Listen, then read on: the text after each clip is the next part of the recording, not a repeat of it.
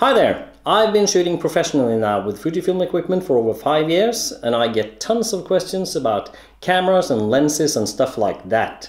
So, to answer some of those questions, I've decided to make a new series here on my YouTube channel that'll be out soon, and I'm gonna call it Fujifilm LensTalk. You'll get my honest opinions on a lot of these lenses, what I use them for, what I like and what I dislike and stuff like that. Yeah, I know, I'm an official Fujifilm ex-photographer, so some might think that, oh, he's paid and bought for his, he's gonna talk a lot of sales crap and he's sponsored by Fujifilm and he's on Fujifilm's payroll. That's BS. It's crap, it's nonsense. This is my series, these are my opinions, these are my views, no one else's.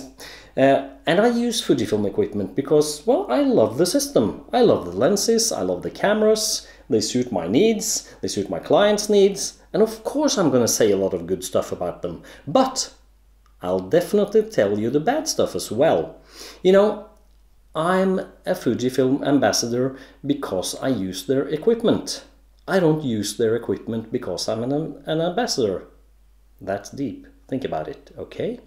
So, in a series of 5, 6, 7 minute videos, you'll see why and what I use each lens for, and I'll show you plenty of images, I'll show you full exposure data to the images, and you'll get all those details that'll wet the pants of any camera nerd out there.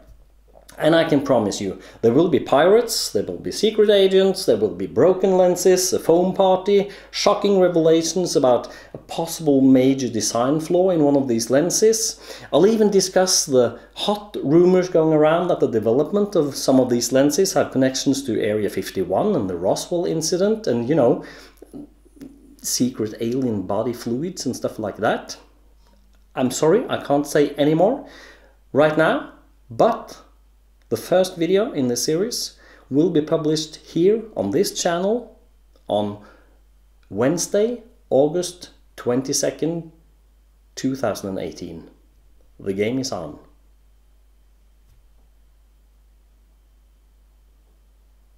Who wrote that crap? I mean, who told me to say that? This is sponsored, you know, this is sponsored by Volvo and Mercedes and, you know, the money's pouring in. I have to sit there and talk all that crap. I'm out of here. I'm not going to do it. I'm not going to do it.